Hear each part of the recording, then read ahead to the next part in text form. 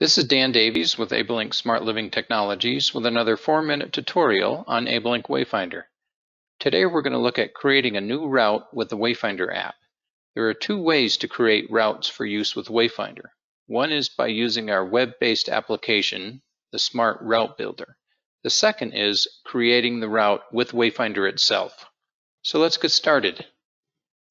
The first time you launch WayFinder, there won't be any routes on the device. You can either create routes yourself or download them from a Smart Route library. Now, before we look at the specific steps for creating the route, let's talk about planning the route. Let's think about planning a trip from home to work. Let's say the traveler needs to leave home from Black Maple Drive, walk down to New Life Drive, and catch the bus. At that time, they ride on the bus to Interquest Parkway, follow that over here, and then get off the bus about here. They'll then walk this road to get to their job at the Colorado Mountain Brewery.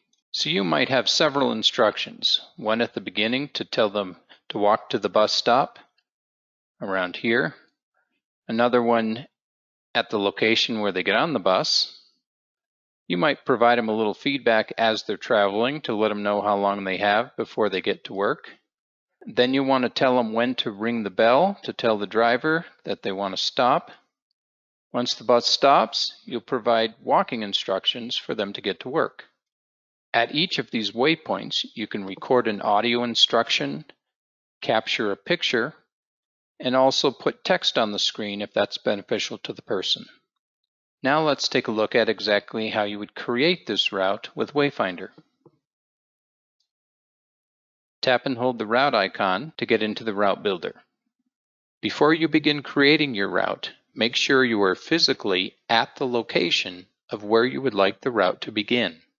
On the bottom of the page is a New button. Tap the New button to create your route. In the route title field at the top, type a name for the route. You don't need to use the Capture GPS Location button because the location is already captured each time you start a route and add a new location. Record a selection audio to help the individual identify the route on the main menu. Here is my trip to work. Touch this button again to select it. The route instruction audio is used once the route is selected to provide any final instructions before the individual begins the route. For example, make sure you have your backpack ready to go before you head out on your trip. When you're ready, press the Start button to begin. Now select an image for the route that the user will use to identify the route on the main menu. You can use the camera button to take a picture or select an image from the library of pictures that are already on the device.